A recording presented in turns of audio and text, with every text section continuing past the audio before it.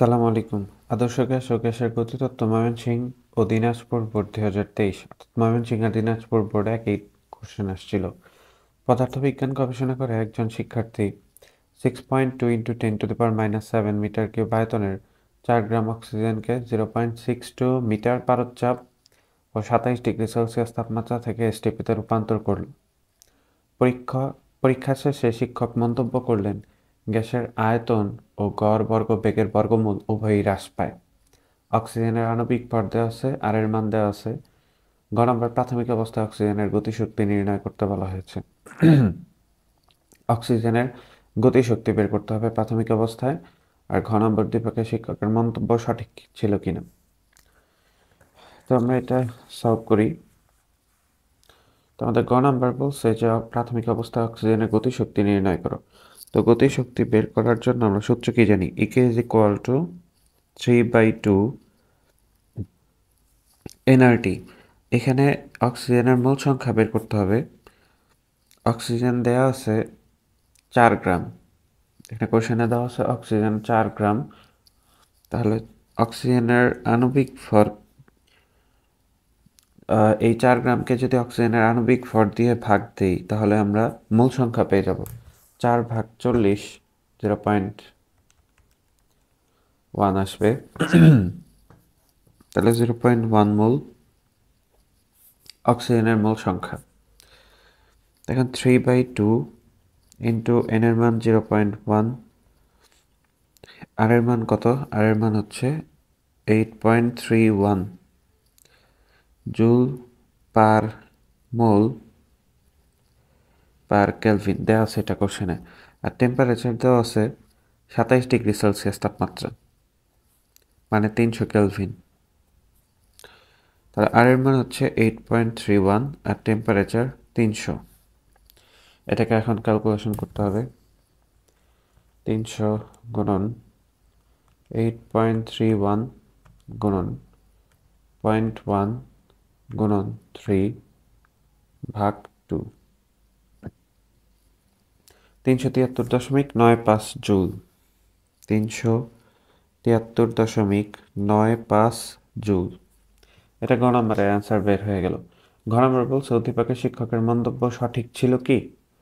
তো এখানে অক্সিজেনের টেম্পারেচার ছিল 27 ডিগ্রি সেলসিয়াস, তার আদি আয়তন ছিল এত, আদি চাপ ছিল এত, সেখান থেকে এসটিপিতে রূপান্তর করা হয়েছে।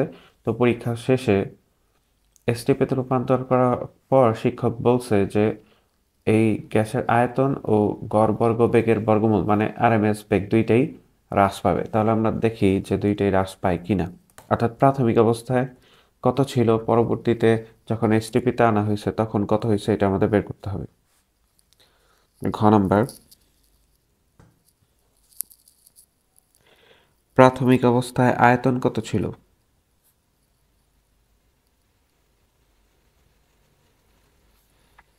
প্রাথমিক অবস্থায় আয়তন V1, এটার মান ছিল 6.2 × 10⁻⁷ মিটার কিউব। 6.2 × 10⁻⁷ মিটার কিউব প্রাথমিক অবস্থার আয়তন। প্রাথমিক অবস্থায় চাপ ছিল 0.62 মিটার পারদচাপ। যদি 1000 দিয়ে গুণ করি তাহলে 620 মিলিমিটার পারদচাপ। এটাকে আমরা যেহেতু এটা মিটার কিউবে আছে তাহলে চাপকে আমরা প্যাসকেলে নিব। তাহলে প্যাসকেল মিলিমিটার পারদচাপ, এটার থেকে প্যাসকেলে যদি নিতে চাই, প্রথমে 620কে 780 দিয়ে যদি ভাগ করি, এই মুহূর্তে 760 দিয়ে যদি ভাগ করি তাহলে এটা যেটা পাচ্ছি 0.815 0.81579 এত অ্যাটমসফিয়ার পেলাম যদি 760 দিয়ে ভাগ করি। এখন এইটাকে আবার কি করতে হবে? মিলিমিটার প্যাসকেলে নিতে হবে। তো এটাকে প্যাসকেলে যদি নিতে চাই তাহলে 0.1579, অর্থাৎ যেটা অ্যান্সার আসছিল সেটার সাথে 101325 গুণ করতে হবে। তাহলে অ্যান্সার আসতেছে 82659 0.87 এত প্যাসকেল। কারণ আমরা জানি 1 অ্যাটমসফিয়ার সমান 101,325 প্যাসকেল। তাহলে প্রথমে মিলিমিটার পারদ চাপ থেকে অ্যাটমসফিয়ারে নিলাম, অ্যাটমসফিয়ার থেকে প্যাসকেল। এটা হচ্ছে আগের চাপ। আর আগের টেম্পারেচার দেওয়া ছিল 27°C অথবা 300 কেলভিন। পরবর্তীতে বলছে আয়তন কত হবে, তাহলে চাপ এসটিপিতে আনা হয়েছে, তাহলে এসটিপিতে চাপ হচ্ছে 101,325 প্যাসকেল, 1 অ্যাটমসফিয়ার বা এত প্যাসকেল। টেম্পারেচার এসটিপিতে 0°C অথবা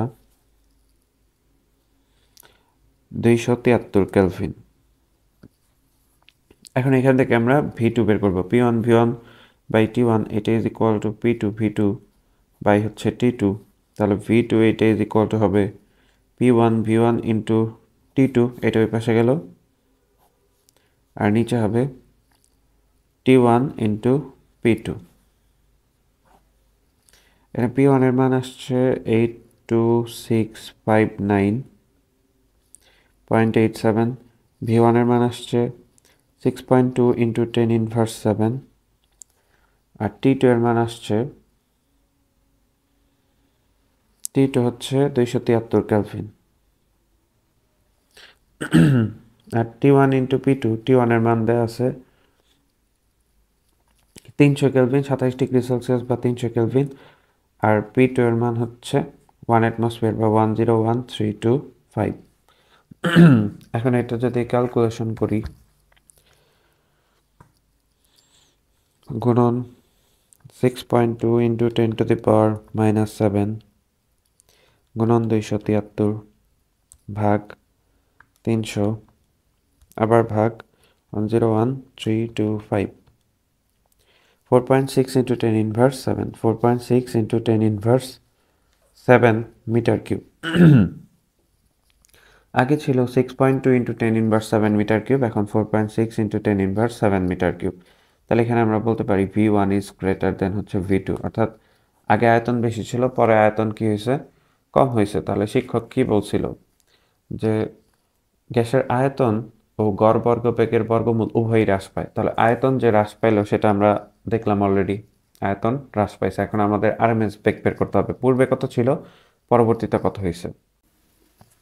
তাহলে প্রাথমিক অবস্থায় আরএমএস বেগ বের করতে হবে, বা CRMS1 এটা ইজ ইকুয়াল টু কি হবে,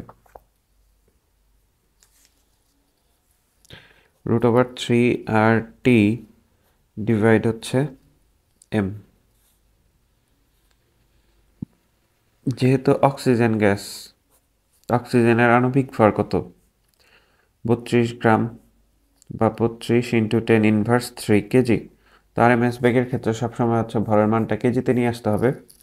তাহলে 3 ইন্টু আর এর মান 8.314, এখানে 31 দেওয়া আছে, আর টেম্পারেচার হচ্ছে প্রাথমিক অবস্থায় 300 কেলভিন ছিল, ডিভাইড V হচ্ছে 32 ইন্টু 10⁻3।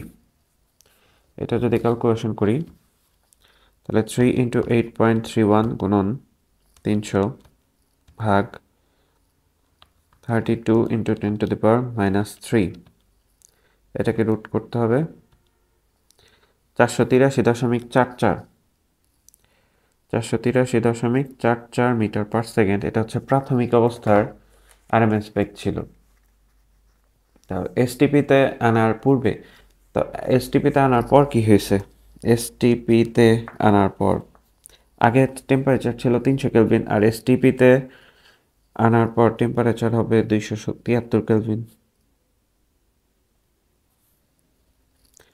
CRMS2 এটা is equal to 3RT2 divide হচ্ছে M। 3 ইন্টু আর এর মান হচ্ছে 8.31 ইন্টু টেম্পারেচার হচ্ছে 273, M এর মান 32 ইন্টু 10⁻³ 3 ইন্টু 8.31 ইন্টু 273 ভাগ 32 ইন্টু 10⁻³ এটাকে রুট করতে হবে 461.176। 176 মিটার/সেকেন্ড। তাহলে এখানে আমরা দেখতেছি যে আরএমএস বেগ CRMS1 এর মান CRMS2 অপেক্ষা বেশি। অর্থাৎ শিক্ষক বলছিল যে আরএমএস বেগ আর আয়তন দুইটাই হ্রাস পাবে এসটিপিতে নেওয়ার পর। তাহলে এখানে আমরা দেখতে পাচ্ছি যে শিক্ষকের উক্তিটি সঠিক, কারণ আমাদের আরএমএস বেগের মানও হ্রাস পাইছে। আগে বের হয়েছে 483.44, এখন বের হয়েছে 461.176। তার মানে শিক্ষকের উক্তিটি সঠিক। আগে কোশ্চেন ভালো করে বুঝে তারপর অ্যান্সার করতে হবে। উক্তিটি সঠিক। আশা করি সবাই বুঝতে পারছেন। যদি কোনো সমস্যা থাকে অবশ্যই কমেন্ট করে জানাবেন। আল্লাহ হাফেজ।